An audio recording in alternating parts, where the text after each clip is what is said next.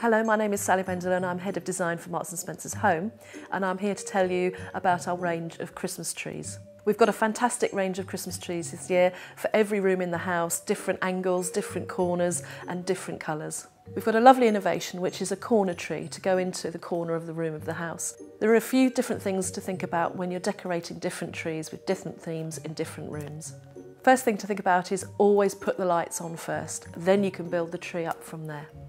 We also have a great innovation of trees that are pre-lit, so the lights are actually built in to the arms of the twigs of the tree.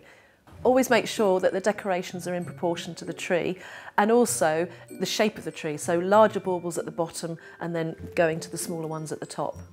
Any decorations that you're particularly fond of or that are special to the theme of the tree, make sure they're in the sight line so that where your eye meets the tree rather than right at the bottom or right at the top.